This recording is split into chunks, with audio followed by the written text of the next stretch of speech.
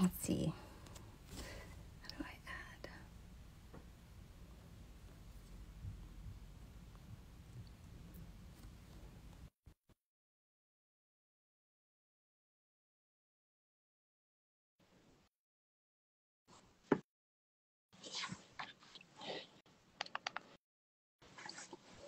Hey everyone, we're going live. I just invited Demetrius on. Hey.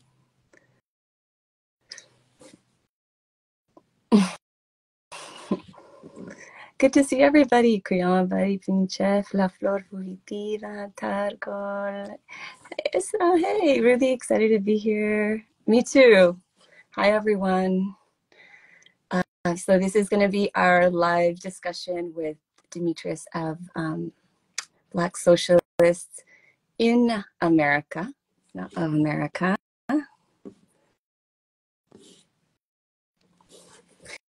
We're really excited to come together. We have some points that we want to share with you all. Well, we want to bring up with each other so that we can talk about them and then we can share how we think and feel. And we're so eager to also hear from you all. That's kind of the point why, of course, this is live, as to how it is that you're feeling right now, what it is that you're thinking. And if you'd like, I invite you to put it in the chat. If you have anything that you'd like for us to touch on, what this live discussion is going to be about is it's called Prefiguring Hope in a Time of Collapse. And so what prefigurative means is figuring it now, like creating it now, rather than waiting for after the revolution. That the prefiguration of that other world that we want is right now. So that's what we mean by prefiguring. And we're also needing to talk about hope because it's a time of collapse as well, which is something that isn't discussed in the seriousness that it should be, because a lot of the time capitalism is left out of the discussion. And so when we talk about climate collapse and extinction, the above, the dominant institutions of empire, the way that they talk about collapse is as a problem of overpopulation, not a problem of capital, which then, of course, from their perspective means that it's other people that are the problem, not systems. And so what we see is an attitude toward the below, toward those who are not in the rich countries, those without a lot of power above. Their lives are understood as disposable. And this is, of course, really relevant to what we're all witnessing with Palestine, with Israel, and not just Israel, it's also the United States, and it's not just also the United States, it's also many other European countries, so-called former colonial powers. So, hey, Demetrius is on. Let's go. Let's see how this works. This is the first time I'm doing a live with somebody else. Let's see. Hey, how's it going? Just trying to set my freaking camera up right. How are you? I'm all right. I was just, while we were waiting, just talking about the title of our talk, of this discussion that, of course, we invite everyone to join us in. And the title is Prefiguring Hope in a Time of Collapse. Yeah. And I wonder, what are your feelings about that title, Demetrius, that you and I came up with? What is it that you liked about it? I think for me, yeah, I mean, it really kind of unites the sort of, in my personal opinion, the practical along with the sort of spiritual and psychological, that, yeah, there's this sort of feeling, feeling of despair and hopelessness that I feel like everyone everyone is feeling due to all of these sort of global crises, be it, you know, authoritarianism, the climate, of course, the genocide. So, yeah, I think it's really a really interesting title because it's like, well, we hope isn't something that you just have to simply wait on. It's something that you can construct and actively construct and build. And that's not something that you do alone. It's something that you do in community. Um, Amen. and that really speaks to the sort of feelings of loneliness and isolation that are becoming more and more prevalent in our society. So that's my thoughts on it. Yeah, and something that I think a lot about our encounter. So Mhm. Demetrius and I met in Detroit this past summer, Mhm. and we noticed that what was missing in a lot of the conversation was about prefiguring that other world that we want right now, Right. and how it is that we do that. And so I think a lot about, at this time, I think often about the teachings of our elders. Right. And the Zapatistas, for a lot of us, are our elders. And what they've been talking about in recent months is keeping a focus on the material basis for struggle, in as much as it's Yeah. also spiritual and psychological and discursive. They're very famous for having gone from the fire to the word, or from the weapon to the discourse Hmm. that communicates. Understanding that those are powerful weapons, there has to be, though, a material basis that makes it so that we can be autonomous from capitalism, which is this beast that is destroying the world, destroying even life on the planet. And so many of us are anti-capitalist, and something that I personally learned in Zapatista territory, while in Zapatista territory being hosted during their little school for a few days in a village, is that, they were feeding me, they were giving me all my water, my shelter, my bathroom, my shower. And I realized I didn't know how to live without capitalism. Right. Right. That I was so anti-capitalist, but how was I going to live without Right. capitalism? And that is the Right. hard part. Right. Right. And what I've been thinking about this more in terms of sort of like anarchistic and left libertarian politics, because you know once and also anti-capitalist politics, but it's like we don't really think about the level of dependency that we have on these various systems that are, you know, we use to care for ourselves and in certain ways, but also are ultimately undermining the very conditions for us to even be able to care for ourselves to begin with. And with in regards to like a sort of anarchistic politics, left libertarian politics, anti-capitalist politics, what it's calling you towards is a sort of ethic and politics of responsibility, right? Because when you no longer have these power structures, these destructive, demonic, toxic power structures, you know, utilizing them to meet your needs, like now you have to do that for yourself. Now you're going into a new level and a new space of self-sufficiency. Mm-hmm. And yeah, it's really jarring when you have have it have it put in front of your face like that. You know, like I can't do without these particular creature comforts. I've been conditioned and socialized into that, and here these people are making do with what they have, Mm-hmm. right? I don't have the you're confronted with that. I don't have the capability to do that for myself. Mm-hmm. It's terrifying. So it's terrifying. And I think for those of us who have started to engage with our comrades and our family that are survivalists and that care about preparedness, and once Mm-hmm.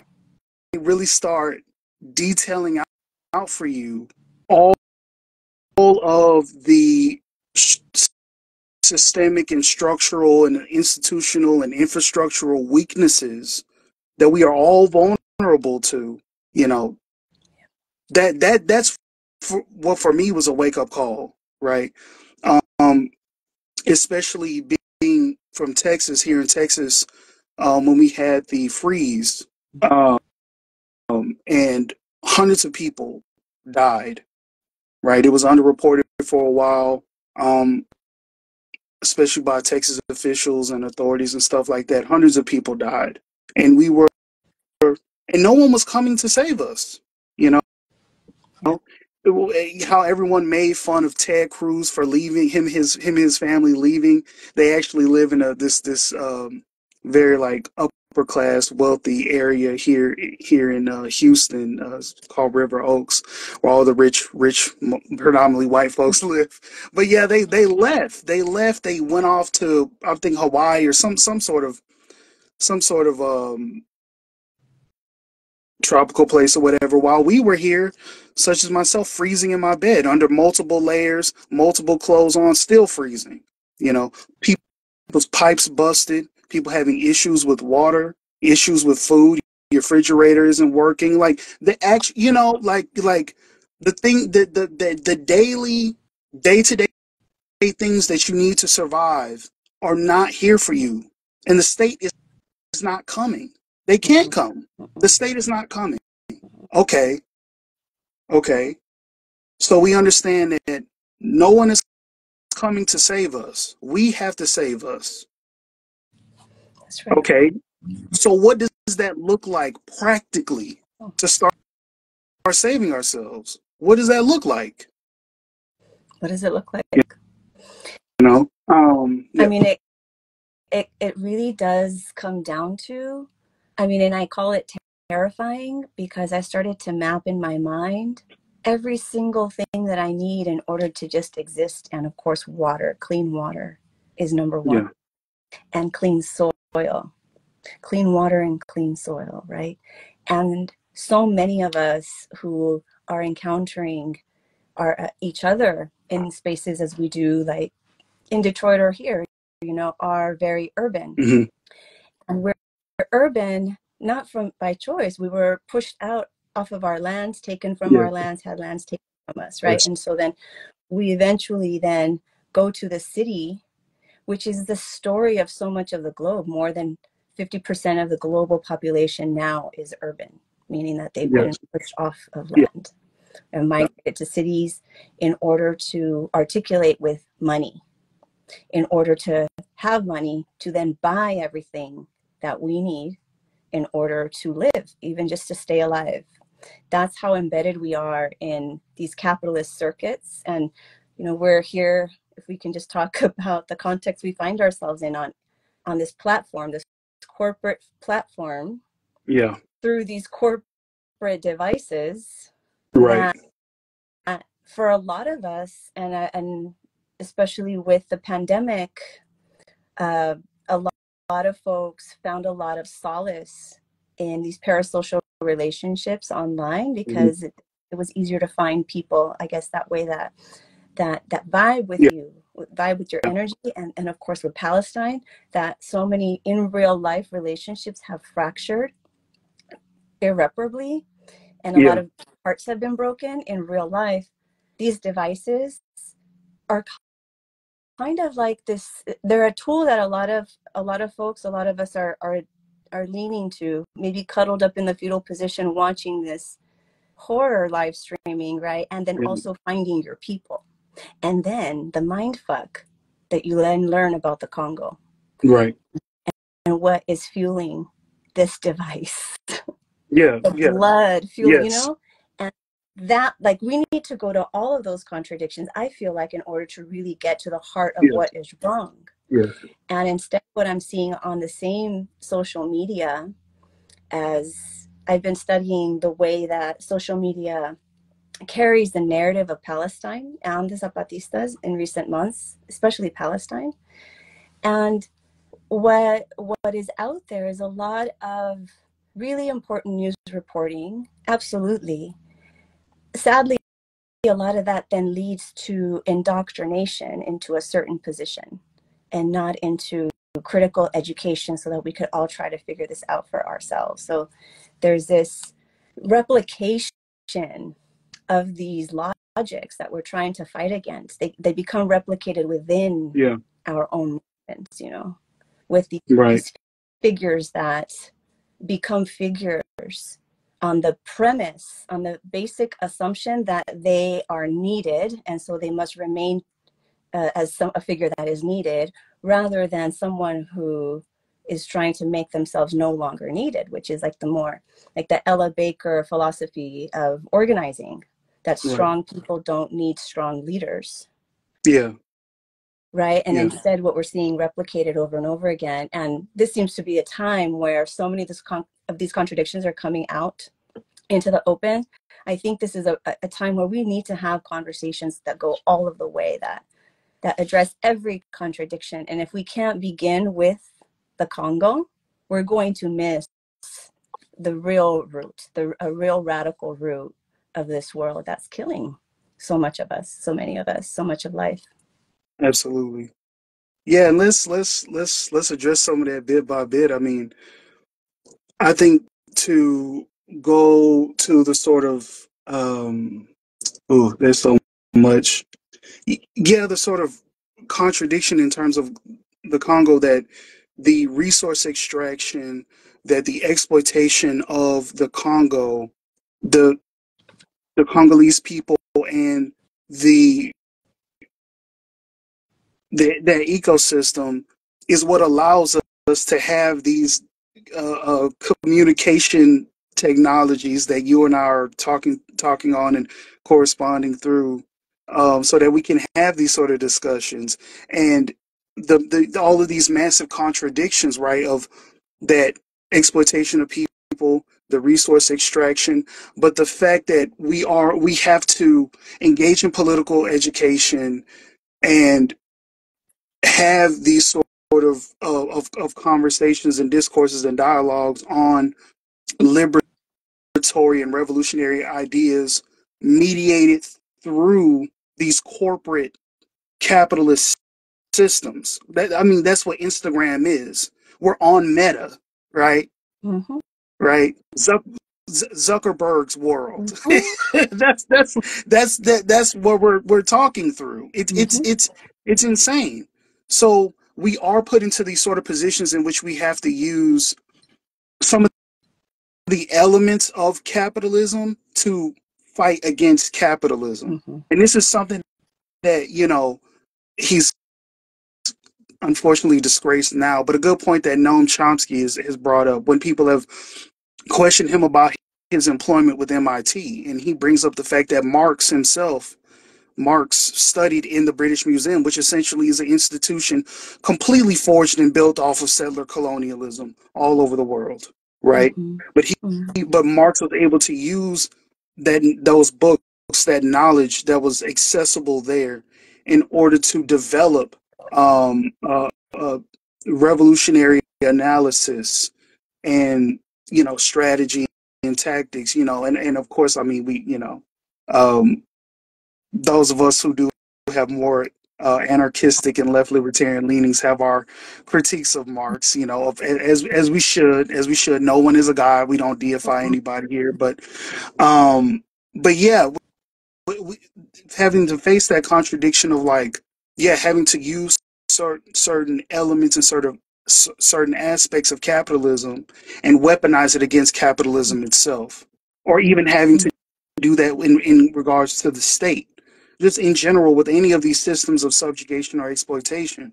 Mm-hmm. So that is really, difficult to grapple with, and you know, people doing so much engaging around Congo, Sudan, and Palestine through these various systems. It is very much a mind fuck. I mean, it really is, the trying to grapple with these contradictions. But I think that brings us to another point in terms of prefiguration and building the new world than the shell of the old, because we're not just talking about, again, bringing it back to the material, to the concrete, to the practical. That also is connected to the sort of technology that we have. Like, how can we develop liberatory technologies? How can we develop technologies that center healthy social relations, healthy human relations? How do we think about how do we develop technology and tools that are not, or at least to the that are far less destructive to the ecology? How do we do that practically? How do we do that? Right. Yep. Um, and that's the beginning of that self-sufficiency, and maybe to go even deeper into what prefiguration even is, right? Which, one of my favorite definitions of prefiguration is coming from a book called Prefigurative Politics. I I cannot remember the author's names. I'll have to give it to you, Kiki, so that you can put it in the show notes. But it is a fantastic overview of prefigurative politics, um, in all of its aspects. It's phenomenal. But what is prefiguration? Prefiguration is essentially us beginning to embody in the here and now the future social relations that we want, right? So we want more democracy, specifically direct democracy. We want more kindness, more compassion,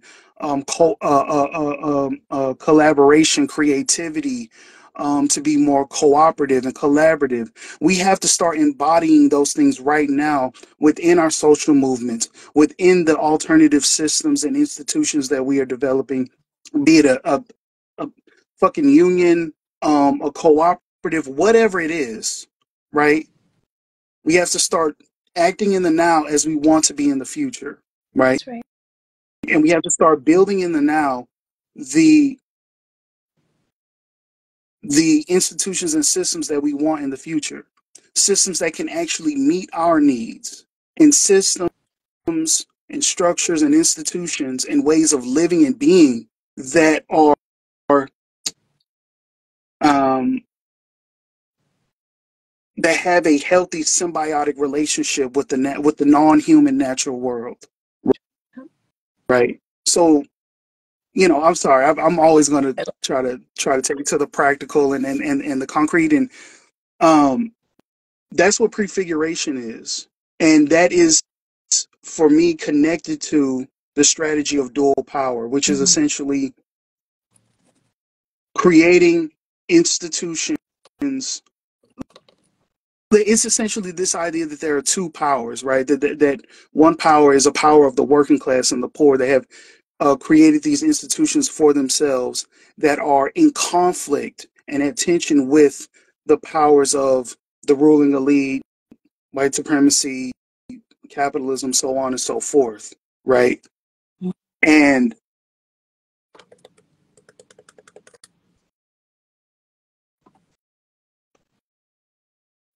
yeah, how do we engage in this strategy? How do we get into that scenario of dual power, right? Which is connected to prefiguration, and what does all of that look like physically, right? And we've been having, and this is what I wanted to invite you to, Kiki, to speak more on. I know that you and some of your comrades are engaged in actual land projects, right? And these we've been having more conversations around eco villages, eco communities, and so on and so forth. So I just wanted to ask, what has been your experience and your journey with doing the work practically on the, getting the land, building up the land, so on and so forth. Yeah, that encompasses so much of what you were talking about. Strategy and tactics is what comes to mind in terms of these two worlds.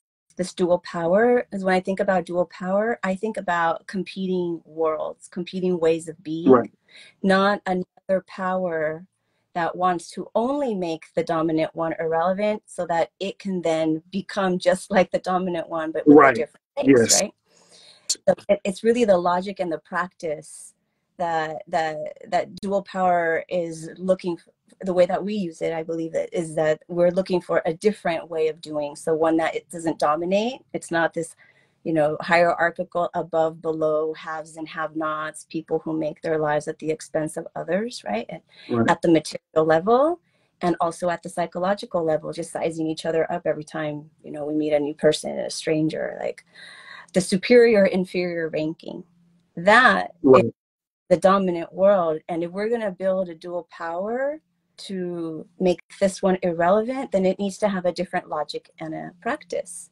And how you were talking about with land, for example, undoing this human is superior to the nature relationship or land relationship, right? Right. So a more side by side would understand that humans are part of nature. We are different and we are also interconnected to it. So we're not separate. So Exactly. this interconnectivity, right? Yes. Whereas the dominant world begins with the individual. This is liberalism and capitalist philosophy, the self-made person, Homo economicus, that if you just follow your own personal well-being or desires, that it will be great for everybody.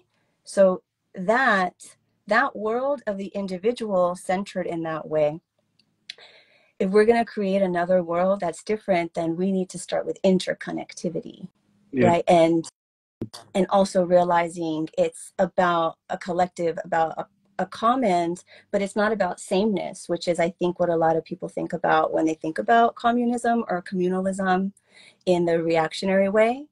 Under the Third World War, the so-called Cold War, we had this discourse of the USSR and NATO, where the USSR's world, the second world, was about state communism. It's more like state capitalism, Right. but that version of state communism was about everybody living the same, everybody being the same, having the same. Right. Whereas with NATO and the world of capital, that one always promoted itself as individual freedom. And the thing is that we're stuck then in these binaries if we don't understand that there's also a way of being an individual that is interconnected to a community at the same time. And that if we can get to an assumption where we are equal because we're different, rather than Yes. we're equal once we meet a certain standard. Unity and diversity. Exactly. Unity and diversity. Yes. Which is an ecological logic and That's principle right. when you look at the natural world. All of it different, but all of it interconnected, like you were saying. Exactly. Just didn't mean to cut you off The here. natural world, they're our greatest ancestors. We just observe them, the way that life works in the natural world that we're also a part of. So with that framework of, having it be as clear as it can be in an abstract way, that's a common framework, because what it looks like on the ground is going to be very, very contextual and very different. But if we can have a common framework of how we want to have power circulating and how we want to relate to the other with an ethics of a very ancient practice of the I am we, or the in Lakesh, right? You are my other me, that interconnectivity. Then it makes it easier to then do the work on the ground with a guide. More concretely, what we're doing here in the LA area and the surrounding mountains is occupied Tongva, Ketanamuk, and Chumash land. We have different land projects going in different formations, and one of them is a community land trust, a nonprofit that took us a lot of debate to even have to create, because of all of the problems with the nonprofit industrial complex. Yes. And so the way that we relate to the community land trust is the community land trust was created by movements on the ground. And one of those movements was a squatters movement, is a squatters movement, the reclaimers, that a lot of the world learned about during the pandemic in 2020.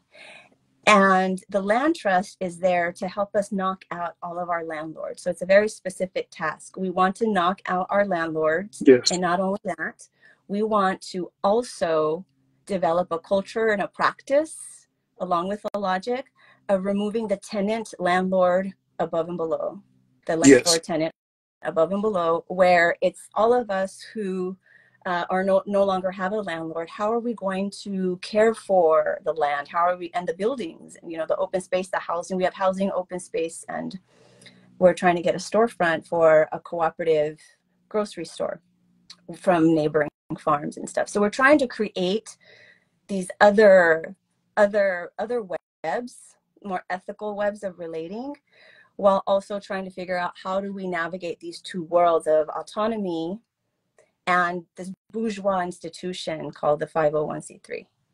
And how do we make it so that even if the state decides to take away our 501c3, or because the state, this is always a danger of working within the state, is that it can take it away, whatever it is that you're working on, which happened in Mexico with the common lands that were institutionalized with the Mexican Revolution. And then with the Zapatista uprising in 1994, it was the removal of the common land. So that the state can give, the state can take away. So then how do we preserve that way of relating in terms of a common that is horizontal, that self-manages, self-governs as a community when the institution is no longer around? And this is what's important in terms of strategy and tactics. Strategy being our plan for our goal. Our goal is to defend life, to be free. So what's our strategy toward that? And our strategy is building autonomy, which is this dual power with a material basis. It's not just at the discursive level. It's not just words. We're putting it into practice because it's those practices that are the root, the core of that prefiguration. How we're treating each other. How are we treating each other is really the question. So then we have to navigate how we then use these tactics at hand. And these tactics are tools or methods that can be discarded or not. As long as they're advancing the strategy, it's great. But once they stop advancing the strategy and are even hindering it, Yes. then they need to be discarded, Yes. right? And if they Yes. can't be discarded, then the strategy isn't strong enough. It looks like you've gotten caught up, or we've gotten caught up in the current of the dominant world, right? So keeping those separate. And also diversifying the ways that we do things, because we also have a land liberation project that doesn't articulate with the 501c3. It articulates, sadly, with just regular property law. But we don't want to be property owners. We don't consider land as property. And the way that exists is several of us have the person with the best credit take out the mortgage, and it's just radical trust that we put into this project as we're trying to materially build shelter, build a food source, food forests, also, have water. And all of this, of course, is with a very specific context of, we see how this country is going. It's really, if we read the way that this country is going and how the masks are just coming off and coming off and coming off, Yes.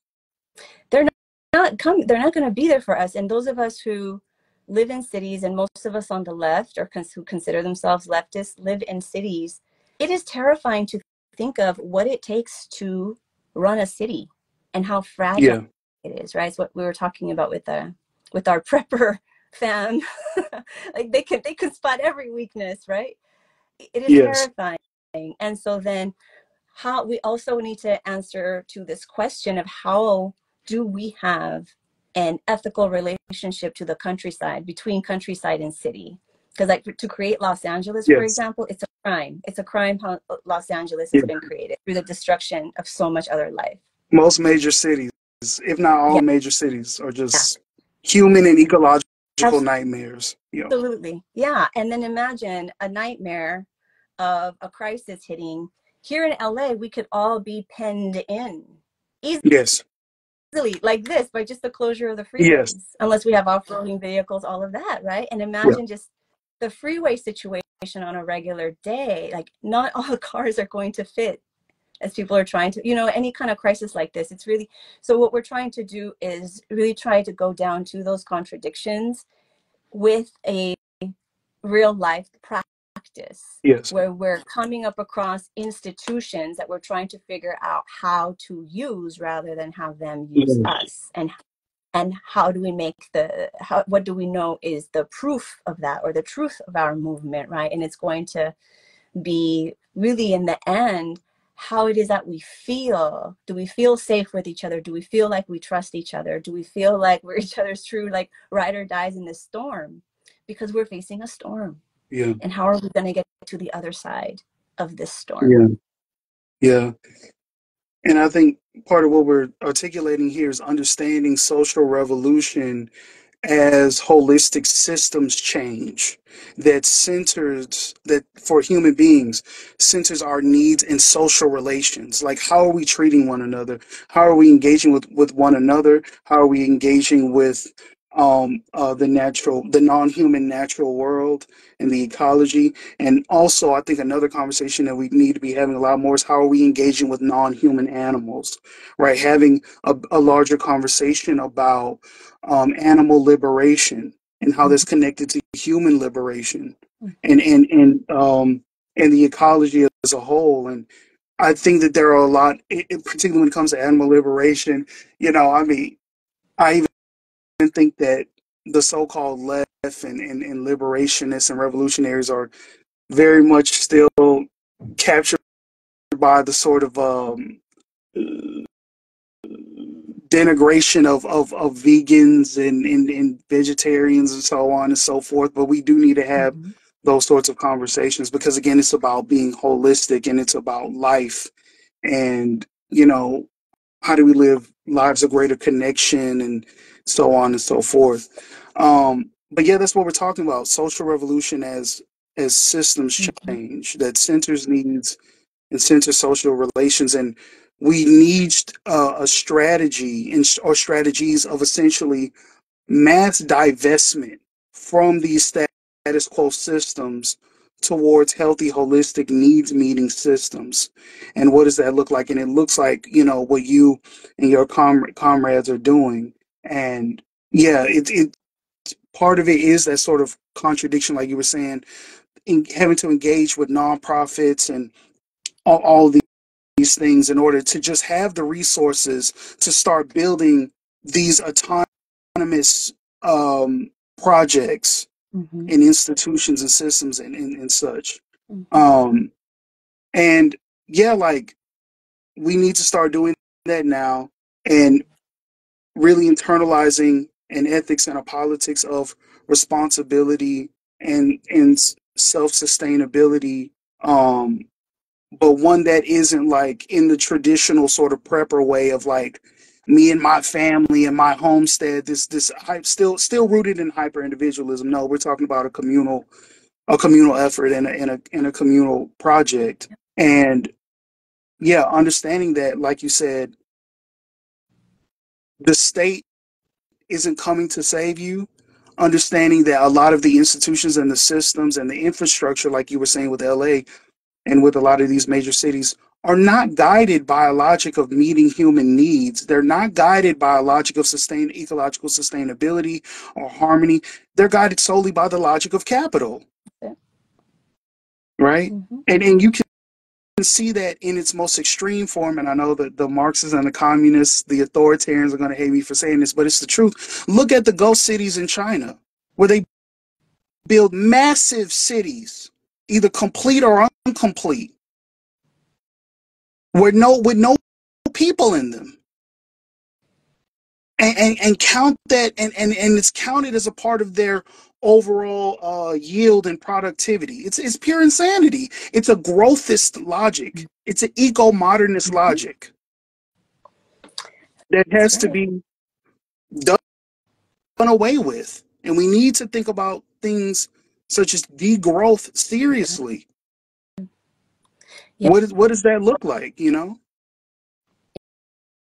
just making me think about that saying, I think we all have heard by now that for many, it's easier to imagine the end of the world than the end of capital. Yes. You know, and I think our material reality on the so-called left as living a life that is so dependent on capital and we don't talk about it, it makes it so that becomes just a place you don't even go. Instead, what we're hearing, from the so-called left is about um, a Green New Deal or some kind of New Deal that is going to maintain lifestyles intact of the Yes. West and just lower the carbon footprint, which then the answer becomes batteries. And then what fuels batteries is all the blowing. Resource extraction. Mm-hmm. Yeah. Yeah. Mm-hmm. And I want to speak to that because people have to understand the nature of the state, of the nation state, and of governments.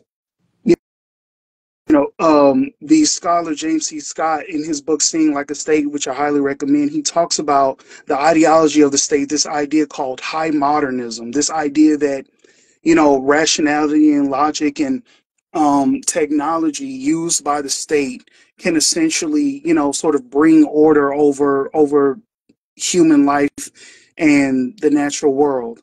But the problem is that the ideology of high modernism doesn't understand unity in diversity. It doesn't understand interconnectivity. It doesn't understand that the need for diversity, and it tries to contain and capture all of that through what he calls making it by making it legible, Mm-hmm. by trying to simplify and reduce down. It's an extreme act of reductionism by trying to simplify and reduce down all of this diversity, all of this complexity, all of this nuance that exists in human life, in the natural world, in order to contain it, in order to quantify it. This is why we have last names. This is why we have units of measure. This and you would know as a geographer, this is why we have the sort of forms of geography that we have, because the state has to keep its eye on everything, has to quantify everything, right? It can't deal with, for example, when we're talking about ethnicity, it cannot deal with the complexities of ethnicity and nationhood and peoplehood and identity. It can't deal with that. So all of these people, these are the blacks. These are the blacks. Here are the browns. Here are the Asians. No, no, no. There's no understanding of any of that complexity at all. In any of that. What does that mean? Black doesn't describe anything in Africa, and brown don't describe anything in so-called South America, so-called Latin America. Doesn't Mm-hmm. describe any, so, but that's the nature of the state. That's what it does. It's trying to contain and quantify and cage all of this dynamism, this complexity, this nuance, and it's not going to work.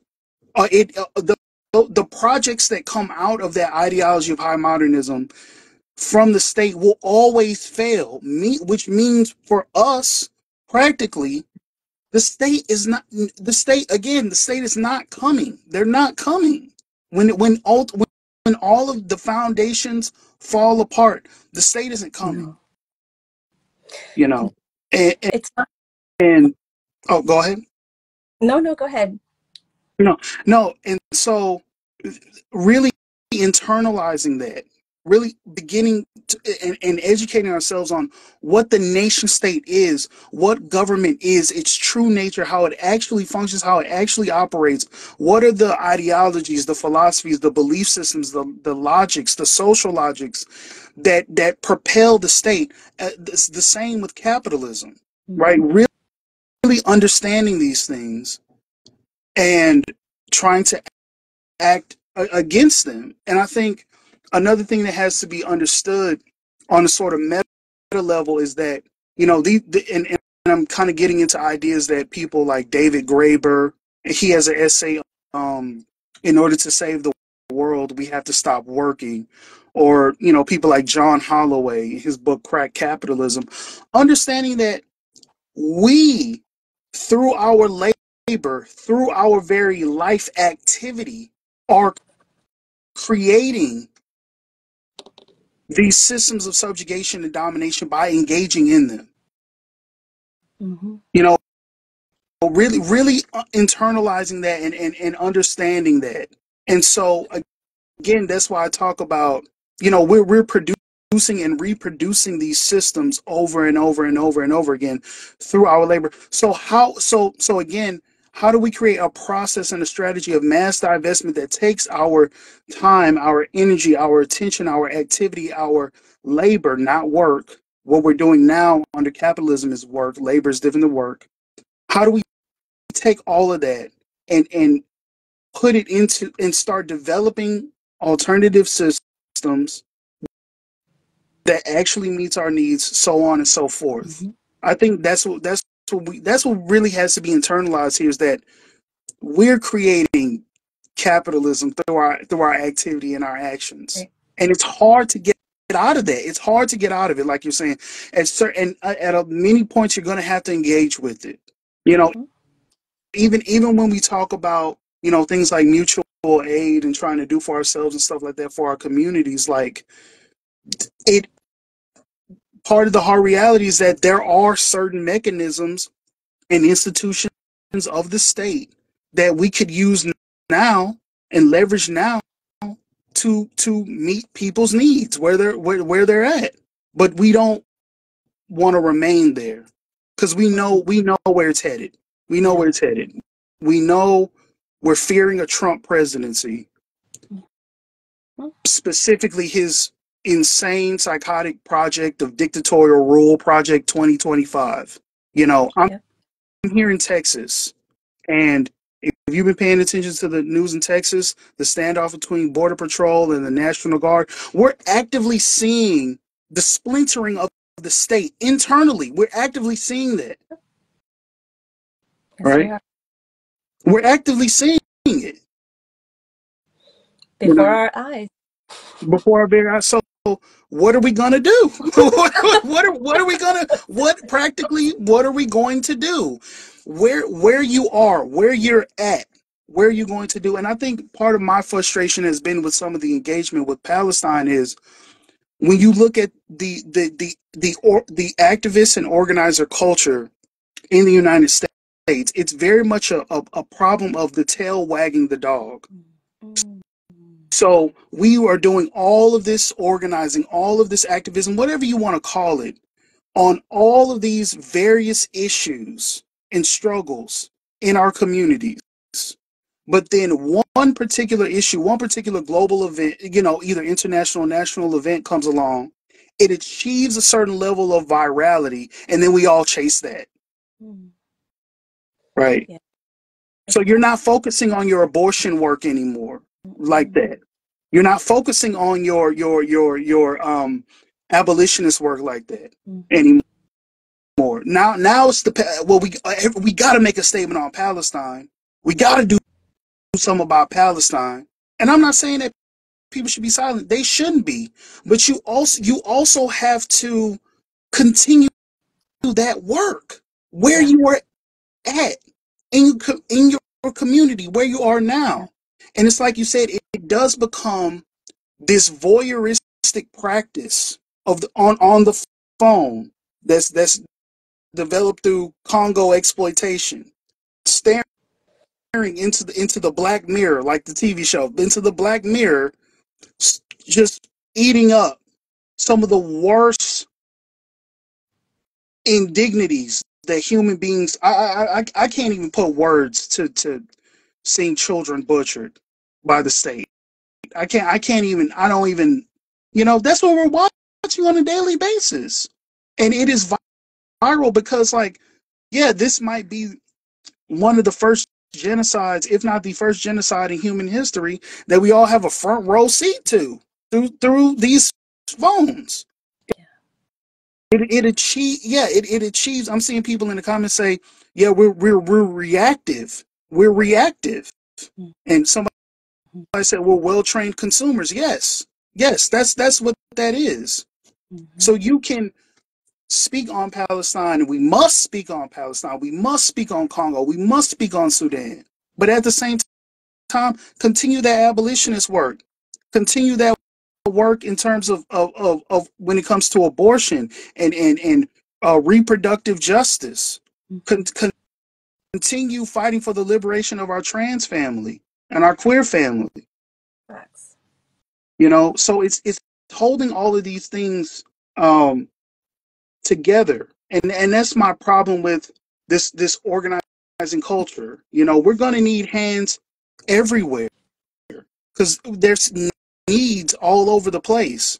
But it can't just stop there. It has to be like, again, that project of mass divestment. Mm-hmm.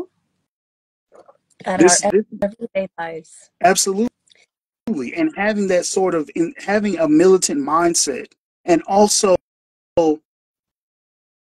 releasing within yourself mentally and spiritually, releasing attachment to this.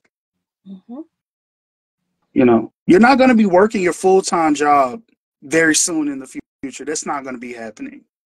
When the state buckles and collapse, which means the economy will buckle and collapse, have you and your community prepared yourself wherever you're at for what's coming? At the very least, to not freak out, because that Yes. panic, right? Yes. We got to have these conversations. Have we had these conversations now? We really need to, talk about what's really happening and it's hard. I love the way that you point out the different ways of power. And I think that might be connected to that activist culture, which feels like consumerist culture too, the way that, every struggle is forced under a capitalist consumerist culture to market itself as the most important. Yes. Because everyone's, the way that it's handled is that as if they're all in isolation, and that you need to learn.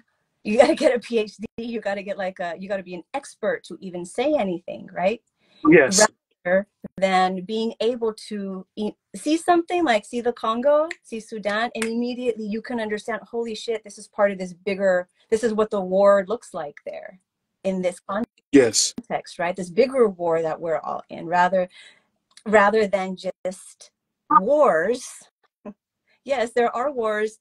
There's a bigger war. I love so much the Zapatistas' Fourth World War theorization that a lot of us have been theorizing together with them for decades, since the 90s. And after 9/11, that documentary, The Fourth World War, came out that put their theorization into conversation with the war on terror after 9/11. And so they talk about how with the Third World War, which people call the Cold War, because it was cold between the Europeans, but it wasn't cold in Africa, Asia, Central America, that was a war between states, and it was a war supposedly between state communism and capitalism, free market capitalism. With the 90s, and I remember coming of age as an adult in the 90s and hearing this term globalization. And what that really meant was, the whole world is going to have capitalism now. Yeah. That's the Fourth World War. It's capital versus anything that gets in its way. Anything, yeah. Including us. Yes. Yes. All life. All life. All life is commodified. That's right, exactly. And so then we need to think about power as not just violent power. There's other modes of power. And if we're contributing to capital, we're contributing our power. Our exercises of power are reinforcing capital, because we keep engaging in it. We keep asking it for things. We want it to be Yes, yes.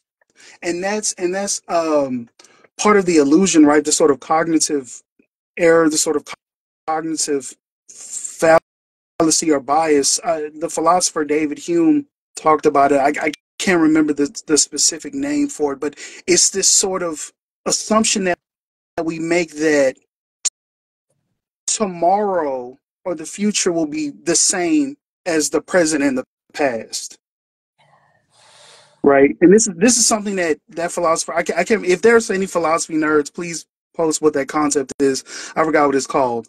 But yeah, we make that sort of that fallacious assumption of stability. And and if we're actually, being scientific thinkers and empirical thinkers and really observing what's happening around us, no, like it's not going to be, it's not going to be this, the future is not going to be the same as it is now. We're not going to have those creature comforts, right? And I think part of the problem of getting people to believe in stability and in order, this is something that Cedric Robinson talks about, his book, The Terms of Order, like leadership, political leadership fools you into thinking that there's a stable political order, you know? And that's deeply internalized, like what you said about experts, right? Well, I can't speak on anything because I'm not an expert. And of course, we don't want to encourage a sort of culture of like idle chatter where people haven't studied or taken in wisdom in any way that they can, and then just give out their opinions. That's dangerous, right? That's what we saw with the COVID denialism, the anti-vax nonsense. And so we do want people to do the work of political education, self-education, but at the same time, let go of that sort of internalized inferiority and subordination in your mind. Because the whole expert thing, it can become an issue of leadership. Like I still need a savior and leader to articulate these ideas that I have in my head, you know? And yeah, Sadly, a lot of leaders or folks who are self-appointed, because we have leaders whether we pick them or not, it's the ones taking the lead, right? And a lot of the leaders out there, sadly, they want to be that person that tells people what to do. Like that to me is a terrifying position. Imagine being someone that is in charge of telling everybody what to do. Like the impossibility of that in an ethical way, because context is different in every instant, and those who have to live with the consequences of whatever decision, shouldn't those be the ones making the decisions, those having to face consequences, right? right, Because then right, you'll make the decision that leads to the consequence that you can live with, right. right? You got to really think that through, and there's a lot of power in that. And these are practices that are so ancient and are ancestral to all of us, and how it was that we even got to 200,000 or more years as just Homo sapiens, Yeah, as a species, right? Is this figuring things out without these institutions. The way that modernity likes to come in, or modern Europe likes to come in, is to just act as if just because they were in the dark ages, that everybody was in the dark ages, and that Europe had to come along and show everybody how to grow food, how to, find clean water, those kinds of things that were completely unnecessary, because ancestrally, we have already figured so much of this out, including questions of justice, which is the point that is the hardest for movements in a prefigurative mode of building communal autonomy. A lot of us find this as the challenge. It's also the great opportunity. And I'll just share a story about this. In France, when the Zapatistas went to Europe in 2021 and visited the Europe from yeah, below, yeah. which was like a conceptual healing for a lot of us, like, oh shit, yeah, there is. You're right, right, right. We don't want to write off all of our European family. We not gonna do that. No, It's easy to. It's easy to. But yeah. I know that, I know. It was so healing conceptually in that way. And then being at the ZAD, which is an autonomous like zone for defense, that the French compas from below, which is also weird to say, by the way, French compas and British compas, like we kind of chuckle at Yeah. that, because it's us. But no, French compas, who are holding down the ZAD against the building of a tourist airport. It's France's second largest airport, and they have succeeded for now in doing that by mobilizing a lot of folks. And they have their own food growing there. They have so much land. They have shelter. They have their education. But they said that they have all of that. They have a material basis, but they haven't been able to figure out the community justice question. Mm. And that to me kind of gave me hope in the horror because community justice questions are questions we can all engage with now, whether we have liberated land or not, because it's Yes, questions about how we treat each other. yes, yes. The social relations piece, and I think to speak to some of that, and I see some really good comments here. I just wanted to read, um, but I think it's important for people to understand the distinction between like power and exploitation, Mm-hmm. right? That the anti-capitalist movement is about ending exploitation, but the issue of power is has been a perennial universal issue for human beings since we've emerged on this world, right? And so that's what I love about anarchist thought is that it goes straight to that. It deals with hierarchy, as the in neo-Zapatismo, the above and the below, Mm-hmm. left and right, you know, hierarchy, power, hierarchy, authority, coercion, domination, subjugation on all levels, right? That's what we're talking about when we talk about power. And people have to understand that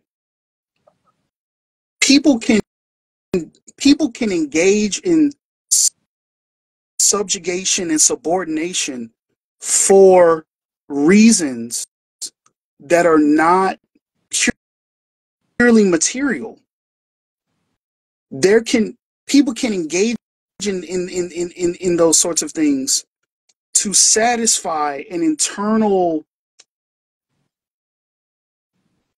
um to get a sort of internal satisfaction, a psychological and spiritual satisfaction, right?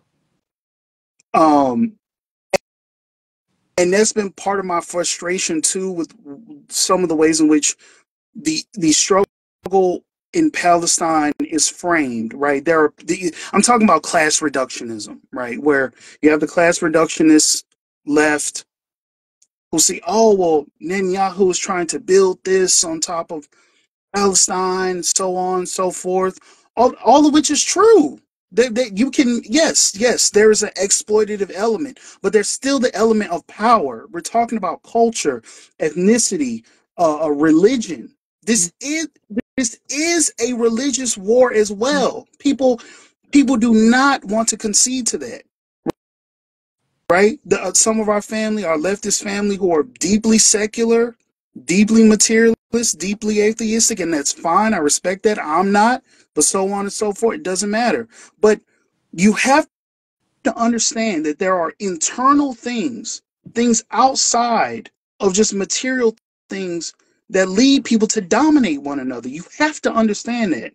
And Palestine is situated within, and our beloved comrade Mohammed Abdo Mohammed really articulates this well in the way that he talks about Palestine. That Palestine is situated within a global war, a global sort of persecutory war against um, Muslims from below. Mm-hmm. We're talking about the Uyghurs in China. We're talking about what happened in Burma, the Rohingya. We're talking about what we do here in the United States. We're talking about the nonsense in France, banning hijab, all types of stuff. Right? We have to understand that. We have to understand that people. It's not just a matter of just resources and physical things. Right? That to me is a sort of deeply internalized capitalist mindset. Because that's what capitalism is deeply materialistic, ruthlessly materialistic, ruthlessly cares about the physical and the concrete and the tangible. That's all it gives a fuck about. It doesn't care about the psychological, the spiritual. There's no holistic understanding. And we have to have a holistic understanding, regardless of whatever your beliefs are, excuse me. We have to have that.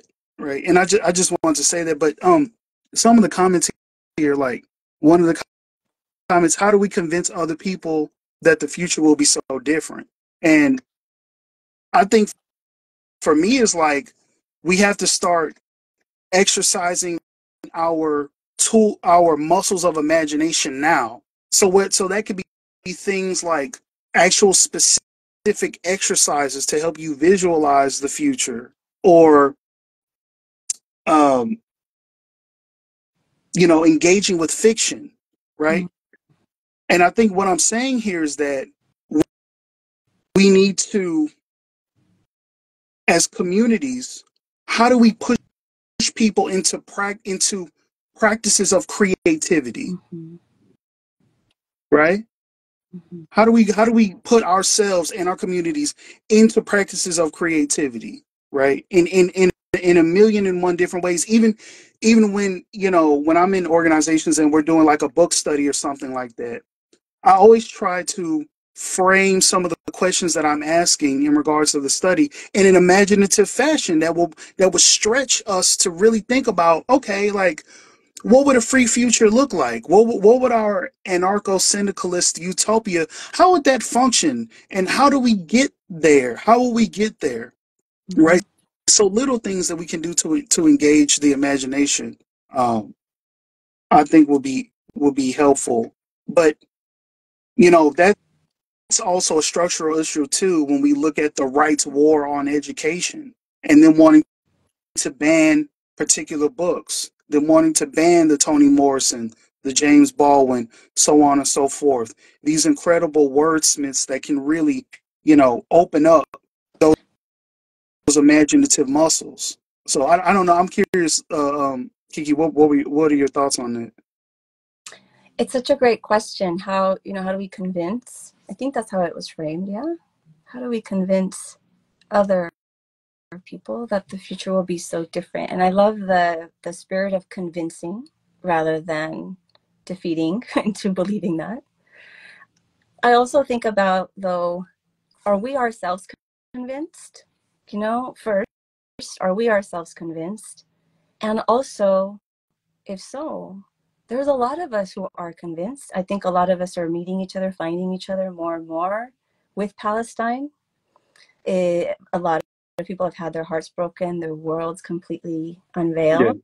yeah, So, and actually, in doing awareness work on Palestine in the university context, and it was in a more elite university, which is the more elite, the more problematic I've experienced in having real conversations about Palestine, like with the community college versus an Ivy League or another elite institution. oh, In oh the wow, uh-oh, in the more that's interesting, right? I wonder why that is. well, we wasted so much time trying to convince the audience Palestinians were human beings and that they weren't lying. So we always had to have a Jewish anti-Zionist and sometimes a white person, like as a neutral, to like, yes, they're all telling the truth kind of thing, everybody on stage, right? And then when I would come back home and just talk about it with the street, with our people, like immediately advanced conversations, you don't even have to start at the level that Palestinians are human. It's already people, all of us, like recognizing ourselves in that genocide and in that dispossession. So the far more advanced conversations about Palestine that I've experienced have happened from the below. Mhm. And in terms of then convincing people, it is important to convince people, to convince our loved ones. I will also add that I also found that in those spaces where I didn't need to convince people, I was able to grow a lot more, and we've always been able to do a lot more Yeah, when we don't have to spend that kind of time trying to convince other people, because it's also something that I learned time and time again. And I don't know if others share these learnings too, is that, coming to this framework that I find really useful, the above below, very Fanonian and Zapatista. So it's Fanonian in that it points out the Manichaean dualism, the good versus mm, evil, the binary of mm, colonialism. And so like human, non-human is what we learn from Fanon, right? That Manichaean dualism of white and black. yeah, And then with the Zapatistas giving that a structural position of above below, it hmm, rather than side by side, it shows how the one above makes their lives off the backs of the below. So it's this yeah, a destructive relationship, exploitative, extractive as well. So that framework, I think, is so helpful to me in being able to read who I might be able to convince. Because, especially in conversations about Palestine, what I have experienced a lot is Zionists who are nice people. Everyone's nice people, right? At the end, they just say, well, isn't it just history that people have always subjugated others and taken over each other's lands? And now they say that because they're above, right? But like when they're below, they don't say that. And when they're below, they want support, right? So some folks just seem to, I don't know if they really believe it or if that's just what they've been taught. I heard this from someone talking about Palestine from Lebanon last month or a couple months ago. They said, I'm not upset that they want our stuff, the West. I'm not upset that they want our stuff. I'm upset that we can't defend it, which then reinforces chauvinism. Yeah. Yes. It's Yes. the above below still. So some folks are really committed to that framework of above below, and I don't know if there's that much room for convincing if they're really committed to it. If we've just been raised by it and then just like showing a different possibility of relating could be that corrective, that conceptual healing. I mean, for me it was, for a lot of us it is, but I have come across some folks that just metaphysically the convincing may not be possible because they truly believe in the dog eat dog kind of world. Yes. Yeah. Yeah. They're still trapped in the competitive scarcity mindset and worldview. Yeah. Absolutely. There's another comment here that's really great, and I think one for you also, Kiki. And you, but this person says, this Bell UX. I would like to mention how complex this continued dual power effort becomes for immigrant folks who are here nor there. As much as we have to detach and degrow, we also need stability and belonging. Absolutely, absolutely, and that's something that a contradiction that I think that a lot of David Graeber works brings up is that as we engage in care, the work of care, it forces us in a position of having to rely on the very systems that we're trying to abolish, right? So it's a rough. It's yeah. I mean, this comment is great because that's a serious tension, a serious contradiction. And there's another comment here. Folks are responding to how we can be spark people's imagination. Someone said work, care, craft. Oh, I'm sorry. Well, someone says work, care, craft, commerce are older than capitalism. Absolutely. And then some. Then I believe the same person says practice governance together. Absolutely. And they're asking, Linda, can you riff on lessons from Abundant Table and LA Land Trust and your travels? I think you might have touched on that a little bit earlier. I love both of these. I love all of these. The question on the migrant subject, especially undocumented, it's precarity Hmm. and dispossession, precarity after dispossession, which is it's such a violence, right? That is such a deep violence to have to leave your community and your lands. Like people here in the United States think people migrate here because everybody's jealous and everybody wants to be like the United States. America's so great. Oh yeah, And I come from an undocumented community. I was the kid that was born here, so I was the citizen. So that contrast is something that I've always grown up with, like what my possibilities have been yeah, and what my family's possibilities have been. And maybe it's also related to consciousness or empowerment. But what I have found in organizing, especially with undocumented migrants, whether they're day laborers or we're creating an assembly in the city as an autonomous politics and practice, the question of care and trust is really important because being in such a precarious position as not having papers or not really knowing this country well versus somebody like me who grew up understanding how this world, how this country functions and has papers, you see the difference in terms of maybe the risks that we can take. Some right. of us can more risks than others, right? Mm-hmm. And I've wondered for a long time, is it like I need a control group? I need to know, is a radical consciousness always going to be a radical consciousness no matter the context shift? And I've actually met Zapatistas who are no longer Zapatistas here working undocumented as field workers in California. But they don't, and I just know them because I knew them before in Mexico. I didn't, like, no one talks about it like that I've ever encountered. Oh, we were Zapatistas. Like, when people who've been part of the Zapatista movement become migrants to the US or migrate anywhere, I mean, migrants come to be able to send money back. That's like the one task. That's always been the task. Send Right. back home. And the former Zapatistas that I've met who are no longer Zapatistas once they migrate, unless they have a very clear organizational task in their migration on behalf of the Zapatistas, but when they come for themselves and for their family, then they no longer are Zapatistas. Like, these are people with a very radical consciousness when they were Zapatistas, and maybe they still have it, but the context shift of having to move to this really hostile geography, people don't want to organize, or they're afraid to organize because they have that one task Yeah. of sending money back to their family, right? And that's something that we need to understand, and it doesn't make them lesser than anyone. It's the context shift is really strong when we're coming from a context of war to a context of relative peace, which is the US Mm-hmm. border. That's that Mm-hmm. dividing line, crossing that Yeah. line.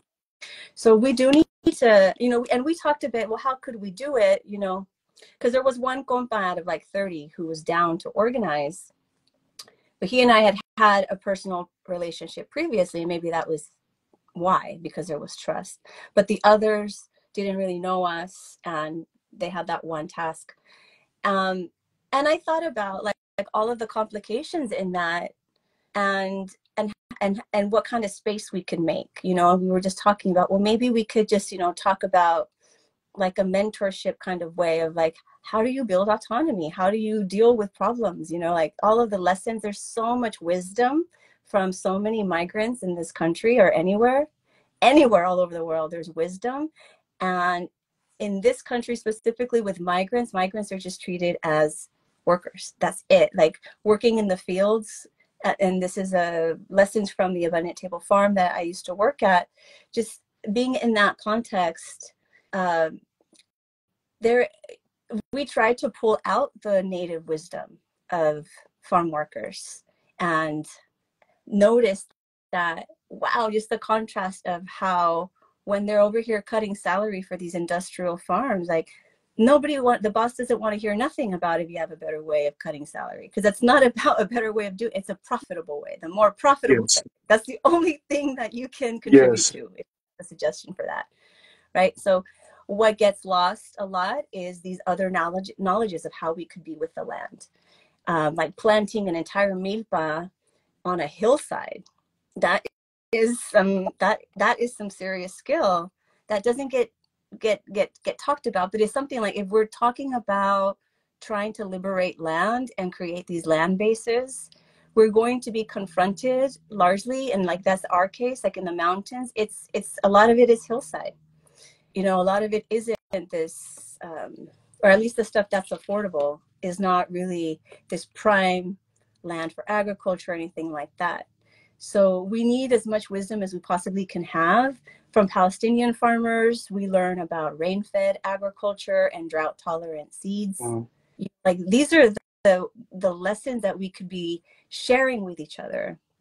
That global commons, like as we're building the commons in the material world where we exist, I think just strategically, just a geographic formation for this to be resilient, because everything is so tiny. And how can the tiny be resilient? By leaning into that interconnectivity, Yes. by Yeah. weaving them, right? So like if we lose our seeds in a fire here, we hopefully have hopefully shared seeds with other locations, right? Other land bases. so that the seeds themselves don't get destroyed. So this thinking geographically, I think, is important. Like, what is the geography for this prefigured these prefigured world? Yes. Because we're used to thinking of politics as the nation state Yes. container, as the municipal Yes. level container. Yes. Municipalism does, right? And a lesson that was at once full of horror and full of hope,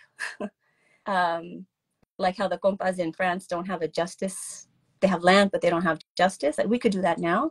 Another one at the Zapatista Little School was being in a village that had been 100% Zapatista in 1994. And then, like, by now, like, half of it left the organization.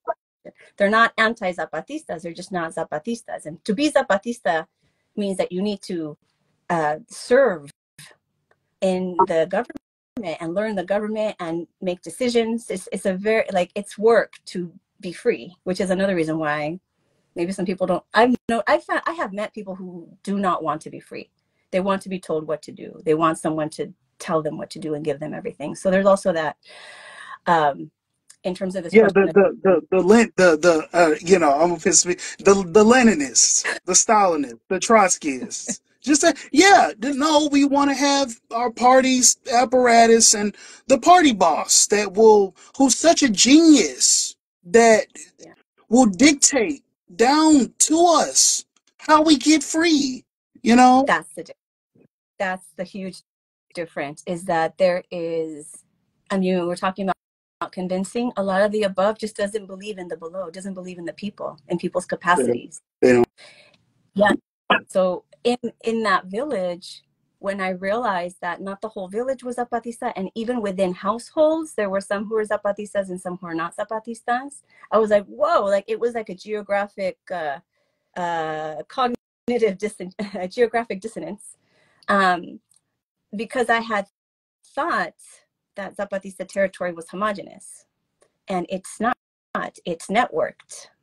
It's, Yes. within within the person level to the family level to, it's all Yes. networked, and that gives hope for our context wherever it is that we are, like in the city, for example, where and beyond, where we're already organizing in this networked way. We really just what we really need is a material basis to sustain our everyday existence, sustenance, to get past this storm in the material world.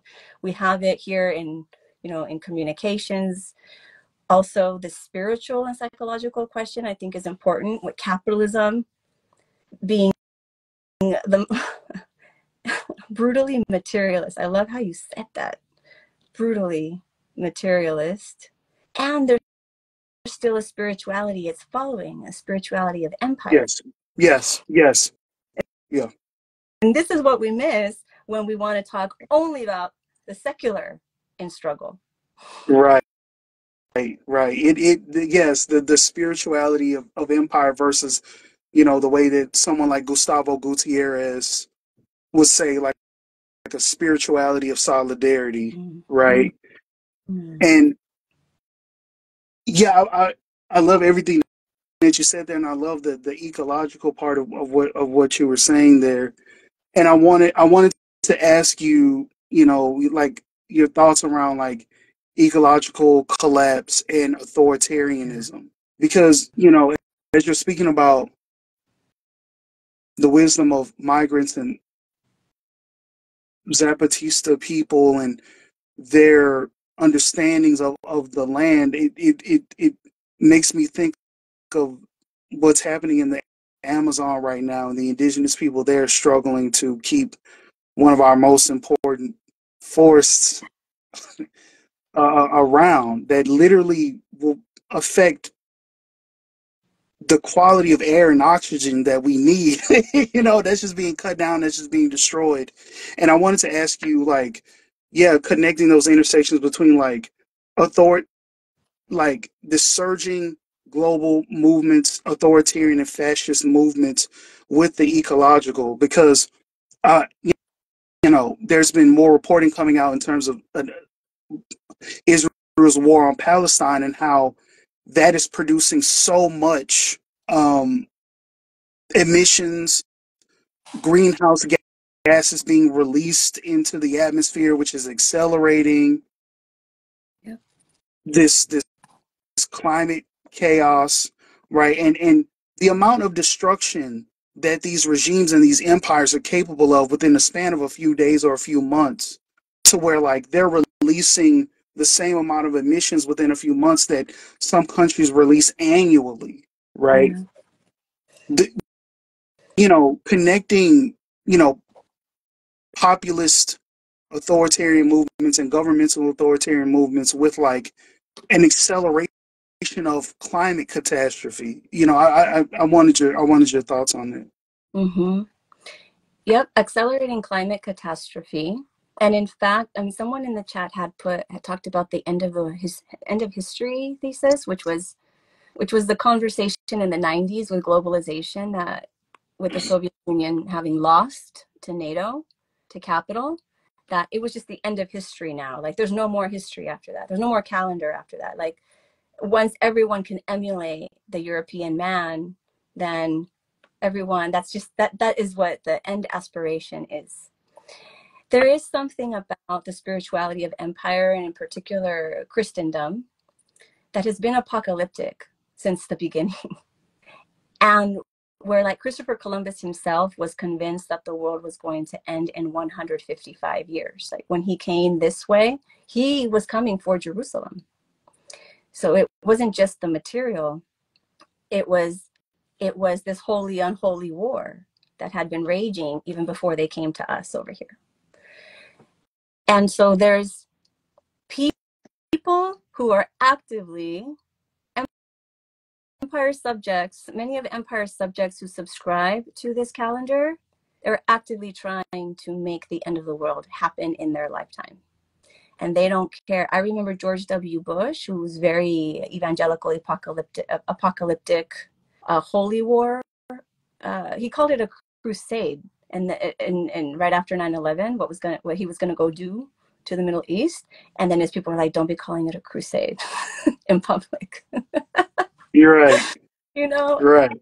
and he himself, like he has like everything that he was doing to me, the only way that it made sense is if you understand that he believes that the end of the world is nigh and people want to see it in their lifetime. They want to help God out. This is also a tension within the Zionist movement and Judaism. Mm-hmm.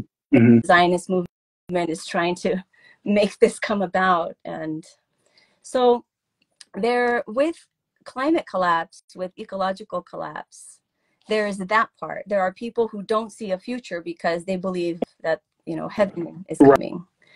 And a lot of them sadly are leading.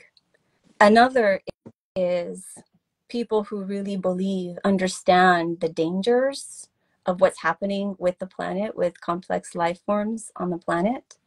And they believe that it's overpopulation. That's the problem. And this is, again, the problem of not critiquing lifestyle, instead wanting to keep this overconsumptive lifestyle and then saying there's just not enough for everybody. We got to get rid of the chaff. And the chaff is us. Yeah. The chaff is everybody. And that's how, like, when I see Palestine right now, and Israel's display of genocide to the world, it's displaying how it can take care of surplus populations, which has been the problem of capital in particular since automation forward.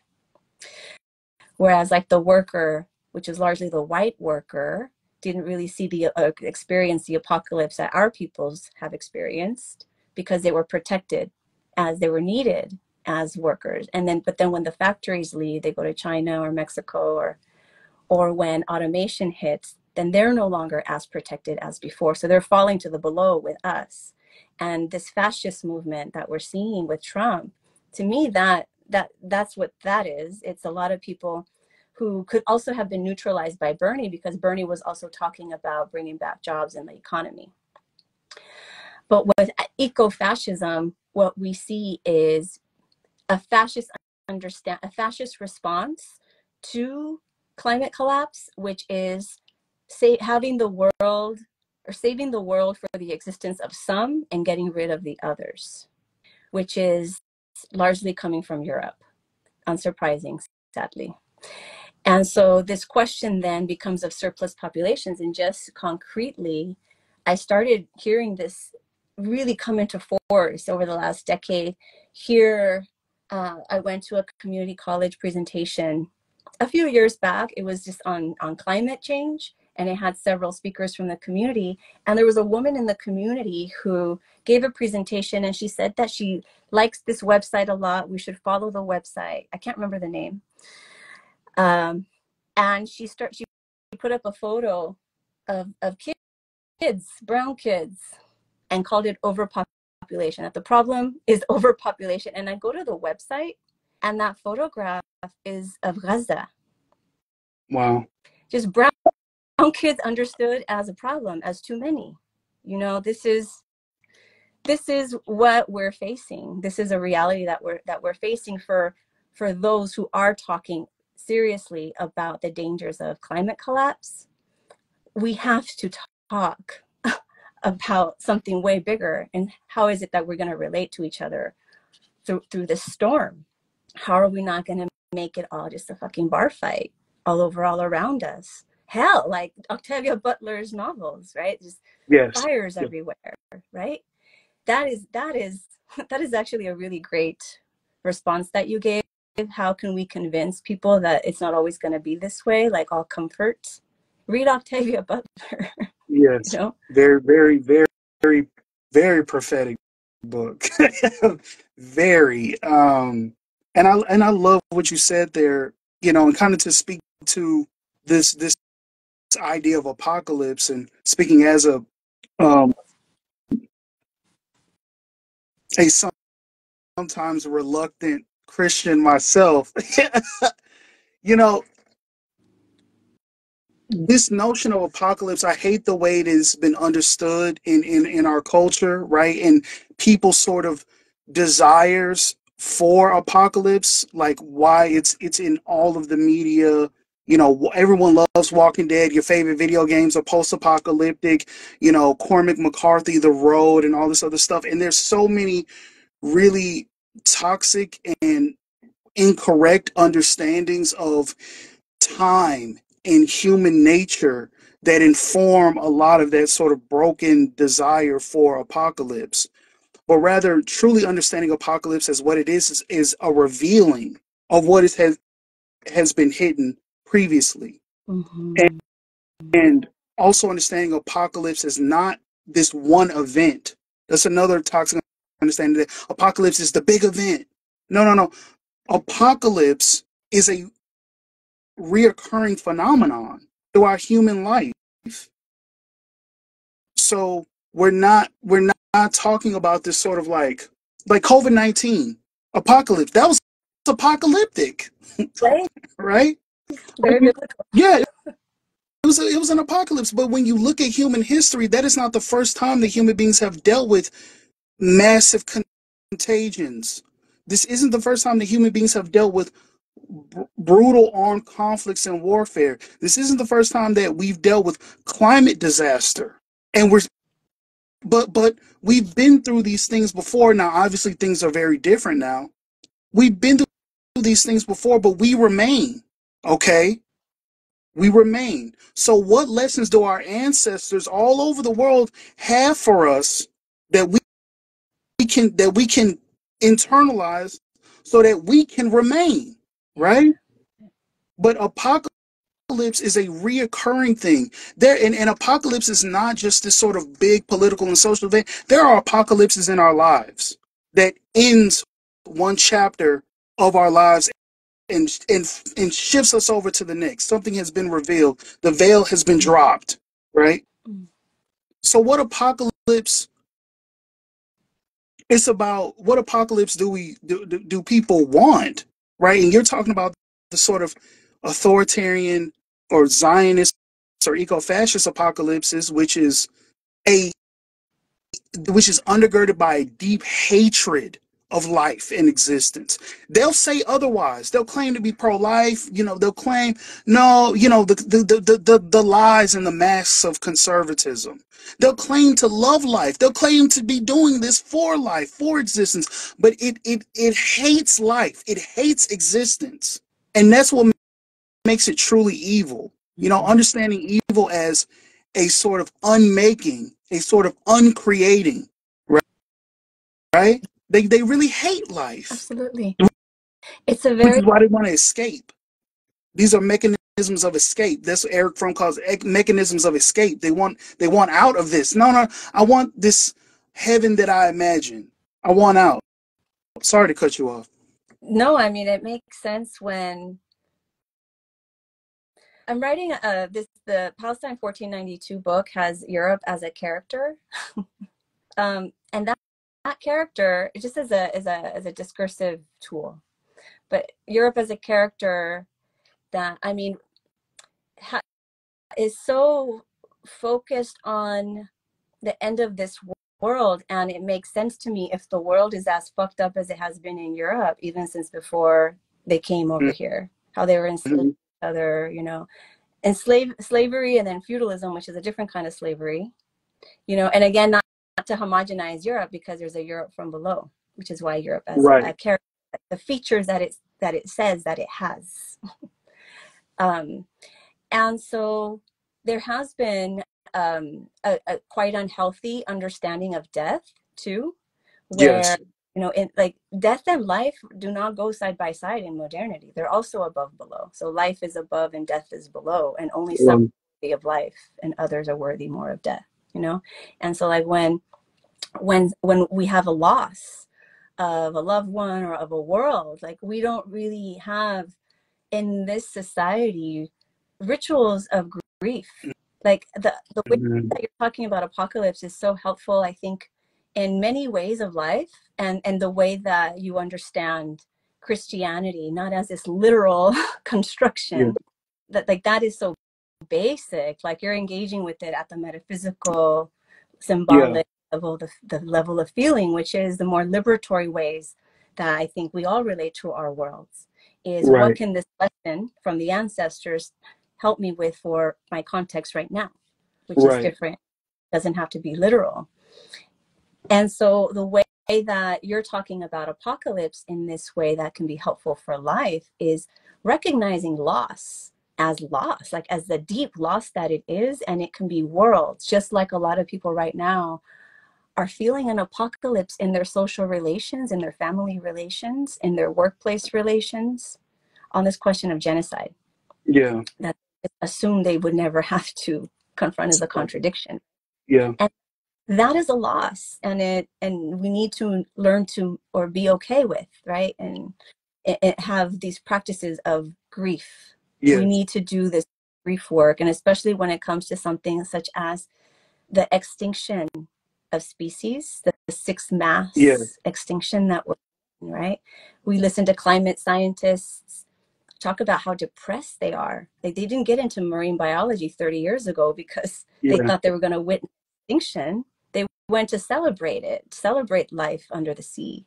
And then they're seeing the coral reefs dying out. And then before their eyes, in just 1 year, the drastic changes in how they fall into depression, and the ways that they try to navigate that is by recognizing that we need to grieve, and we need to do collective grieving on this question. It's not just a personal loss. And that kind of speaks to some of the issues in the church as well, where it's like a lot of this sort of American Western practices of Christianity are rooted in a deeply triumphalist, right? We overcame, we won, God is going to bring us da da da da da. But in the Bible, there's the book of Lamentations, which is a book that is coming really from the perspective of the most vulnerable and the most weak, the sick, the elderly, women, children. Because that was all that was left in Israel when the men were all taken away, right? They thought that's an apocalyptic. The book of Lamentations it's rooted in grief. It's grief and mourning and questioning, but it's also apocalyptic. This is the end of our world, right? And it's about, okay, even our understandings of our apocalyptic notions are rooted in that frame of above and below, So what apocalyptic notions are we going to internalize? I want to internalize the apocalyptic notions of a John Brown, right? Hey. The ending of the institution of slavery. Abolition.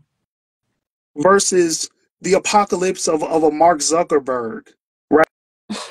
Who was bought up, but someone mentioned bunkers in here, who was bought up a bunch of the destroyed land in Hawaii to build bunkers, right? These are making it. These people want to escape. Yeah. They want to get out.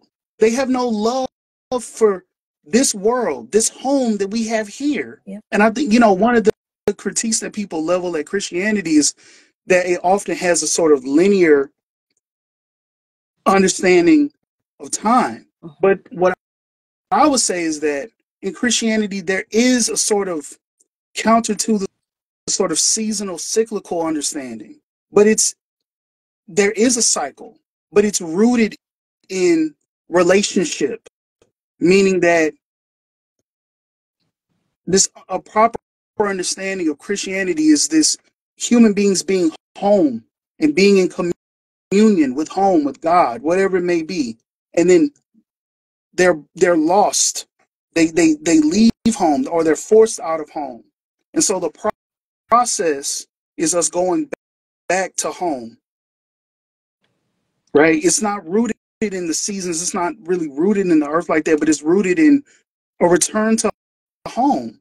It's a social thing. It's a relational thing, and part of it is land as well. But it's a cycle of homecoming, right?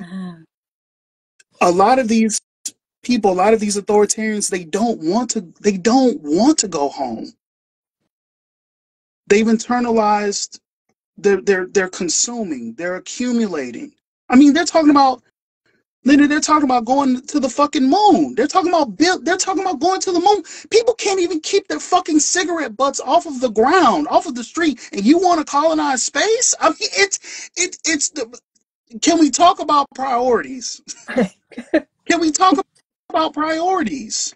They don't want to go home. That's what's frightening for me, is like, we were home. We're in this place of being lost, and we're trying to get back home. But there are people who do not want us to get back home, and they're putting up roadblocks. They're lying to us. They're deceiving us so that we don't get to go back home, so that we don't get to have healthy communion again, so that we aren't in right relationship anymore.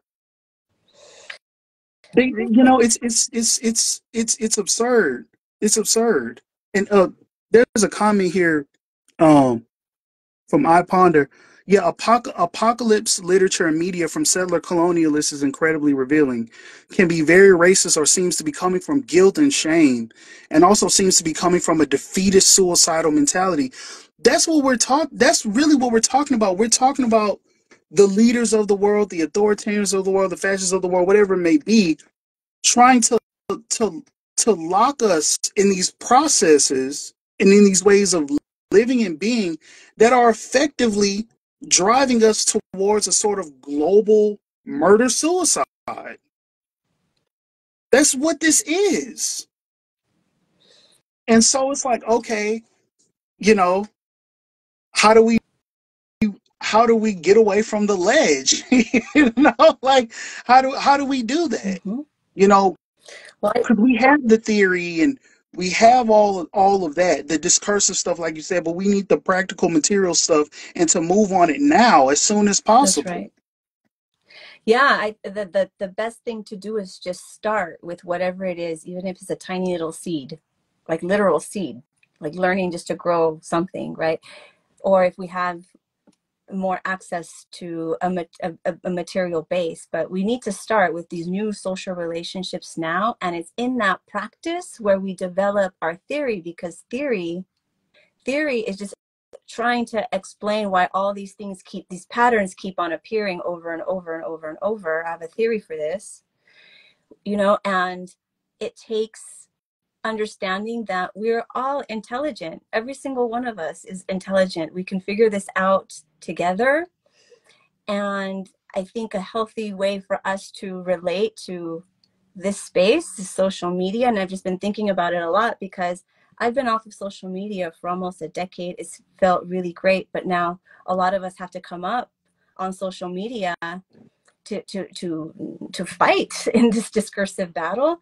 And it's not Right. just a discursive battle, it is a lack of critical Yes. thinking that I'm seeing, right? Like, we're not treated, those talking to us on these platforms aren't treating us as if we're intelligent thinkers. Like, you know, we're getting a lot of propaganda back, even from folks that we trust and we love, rather than an I don't know, what do you think? Or what do we all think? Like, for example, that ICJ decision, there's a huge split from, and not, this isn't an easy split, but from the ground, Palestinians on the ground and Palestinians who are trained in international law, like the split in terms of what this means, that the ICJ didn't call for a genocide explicitly, but then Yeah. others are, oh, yeah, well, they kind of did, you know, like, Right. how do we relate to these institutions, empire's institutions, at this tactical level? What do we pull out of it, right? What wins can we pull out of it, while also recognizing that there are losses as well? Yes. You know, and so if we can't have conversations like that as a community here, we need to just start doing them then, because it's going to be us who sets the tone, the ground, organizing people, right? Rather than those who aren't really, I don't know if they're doing organizing or not at the ground material level. Yeah. But if we can put all of our talents and our perspectives together in this way, like, why not create, and in a dual power kind of sense, a body, some kind of formation of global accountability, where we ourselves say what the fuck a genocide is and what it, you know, rather than being Yeah. told, rather We than, don't need your fucking institution to describe for us and declare for us what we are seeing with our own eyes, and what the people experiencing it on the ground are telling us that it is. We don't need your fucking European court for that. No, we no, say it's fucking genocide, and we say it needs to stop, and we are going to end it. Absolutely. Yeah, absolutely. let's do that. Absolutely. Why don't we organize that, you know? Or, and it'll take a lot of different talents, a lot of different, but instead of trying to keep us in the burning house, international law is a tool that keeps afloat empire. And since the United Nations was created, it is a very deceptive tool in that it has allowed some of the below to come above, to make it seem as if that line doesn't exist anymore of above and below. And in Yeah. particular, in Zionism, this is its masterful move of redemption, is that it makes the Holocaust, the Nazi Holocaust, the worst crime in the history of humanity, according to Empire. Of course, you know, not talking about anything that happened to our ancestors and our people and it's happening to us At all. at all. And so it creates this story that the Nazi Holocaust is the worst thing in the history of humanity, and then it becomes its own savior of that by saving Israel or backing up Israel. Yes. And so then it Yes. allows, that move allows empire to use our own arguments against us, that this shit is racist, that this shit is genocide. Instead, they deflect it by using Zionism, the figure of the Holocaust, to throw back at us as if we're the racists now. So Right. this has to be undone. This was with decolonization, which really was not decolonization. It was just changing the faces, running the plantations, called nation Yeah. states, Yeah. Yeah. Hmm. in a more Yeah. intelligent way. Yes. Where it's now like, how are we going to resist? It's our own people now. We've been talking shit about Europe all this time, and now it's us. So Yeah. this has to be critiqued at the fullest level if we're going to really create something different. But if we don't have that critique, if we're just talking about the wins and the wins of international law or the losses of international law, without seeing, okay, tactically, what does that mean for our bigger strategy of dual power? Because we can't have a tactical engagement unless we have an outside strategy, unless we have another house we're building where the floors above are not crushing the floors below. Right. How do we use the master's tools to build that other house, but not preserve that house, not replicate that house? And Yeah. that's what we need to do at the level of assembly, of collective, like learn to strategize as a collective body, whatever community formation looks like. And then anyone tasked to engage in these tactical maneuvers is already guided on that return home, right? It's that Yeah. guided path, right? Because we're veering away and trying to, and building dual power, we're going to always be confronted with how do we strengthen the new?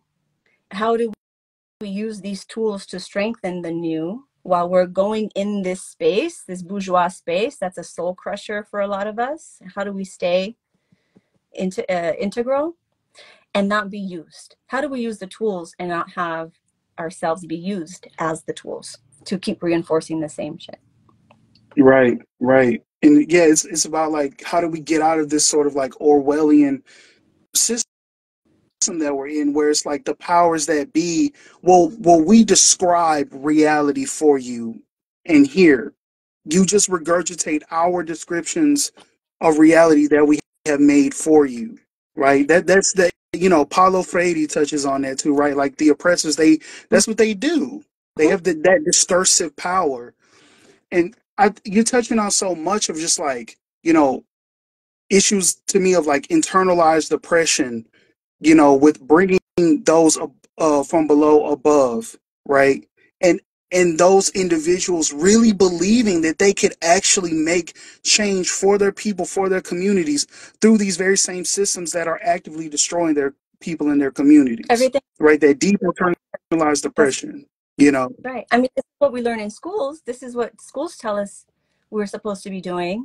This is what the media tells us we're Right. supposed to be doing, right? So this is, if someone asked at a workshop we had last weekend, like what are some effective ways to convince others? So just getting back to this question of convincing.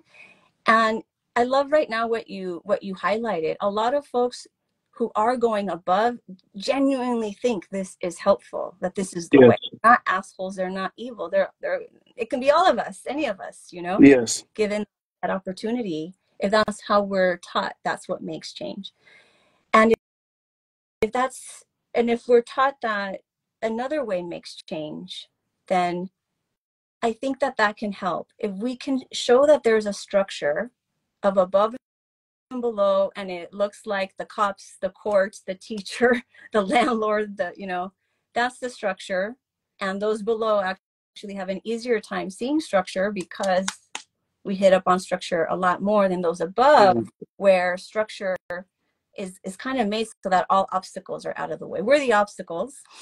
and and here I'm not always talking about me as below always, like it's contextual, like vis-a-vis Europe, Native Americans, Africans, we're below. But vis-a-vis a context of higher education, that I have a higher education degree, like that places me above, right? And it's not a position that I like, but it's a position that is a reality according to this discourse, this discursive move that we're taught. So if we can talk more about structure and see that we're positioned in this, we're set up to hurt each other and to hurt ourselves, then that can take away what I've experienced, some of the defensiveness that we might have with difficult conversations, because we've been taught that everything is about individual choice, action, morality. That if you're racist, that's because you're a bad individual, rather than the structure that created you as a racist. You've been socialized and conditioned through the systems and its logics to be that's right. that. Yeah, absolutely. And I think what you're articulating is like we need to have serious networks and mass organizational bodies that center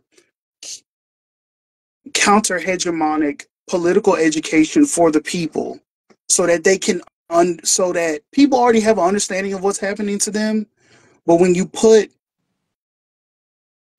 give them, or we co-learn, if you will, pedagogy of the oppressed, right? That opens up, like they'll understand, oh, this is what's happening. This is what I'm in, right? And so we need those sort of organizational bodies.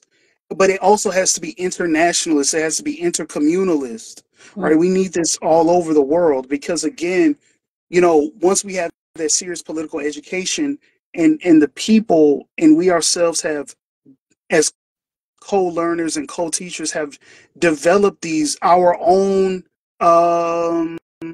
discursive tools from below, and it's these communities, a real international community, right? Not the bullshit Western, global North, international community, everyone's, but a true international community that has our own discursive tools. That way, when these bodies like the ICJ try to tell us that what it is, what reality is, we already have our own system of like, no, this is actually what reality is. That's right. And you've seen examples of this. You saw this with people becoming citizen scientists in regards of COVID and all of the disinformation and misinformation there. People becoming citizen scientists when it came to Flint, Michigan, and the water crisis there. You see it internationally in Japan, where after the Fukushima, I believe the radioactive sort of like not meltdown, but like I believe it was battered by tsunamis. And don't quote me on this; my history's kind of fuzzy on it. But what I do remember is that it was women in these Japanese communities, mothers in these Japanese communities, monitoring by caring for their own families what was going on with the quality of what's happening with their food, what's happening with their produce, developing ways independently to test, right, the chemicals and the food and everything like that them and their children were going to be consuming, right? That we already have that. Those are just a few historical examples. We already have that. How do we make these broader organizational bodies internationally to where people can start doing this for ourselves, testing our own water, testing our own food, so on and so forth? Again, centering responsibility, centering self-sustainability, centering self-governance, right? So, yeah. That's it. Yeah. I love this so much. We've been here for 2 hours, and I feel like we can keep going so much longer, but maybe we can do this again. I don't know how y'all feel in the chat. How do you feel about this format, Demetrius, in this conversation? Maybe for the future again? I love it. Yeah, let's do it again for sure. Do it This has been again. Yeah. great. This has been great. It's been so good. Thanks everyone who's joined us and who is in the chat. And I just want to see the last, yeah, Isra, your comment. The other side of visualizing apocalypse in this way, it also shifts the way we look at revolution. It also is not a big event thing, but rather in the way we live our day-to-day life. Yes. That's a really nice way to end there. Yeah, I'm seeing folks loving it. So thank y'all so much for joining.